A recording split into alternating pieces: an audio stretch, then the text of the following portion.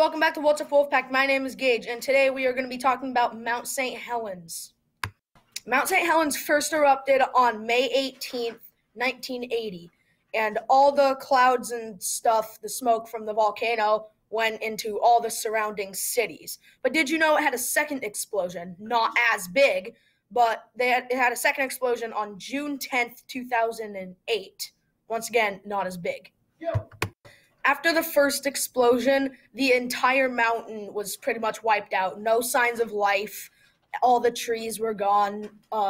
The entire top of the mountain was gone. So instead of it being like this, like it was, it changed to that. And also, so right as it started growing back, there was another explosion, as I've already mentioned, in 2008 that pretty much did the exact same thing, except it wasn't as big, as I've already said like 3 times.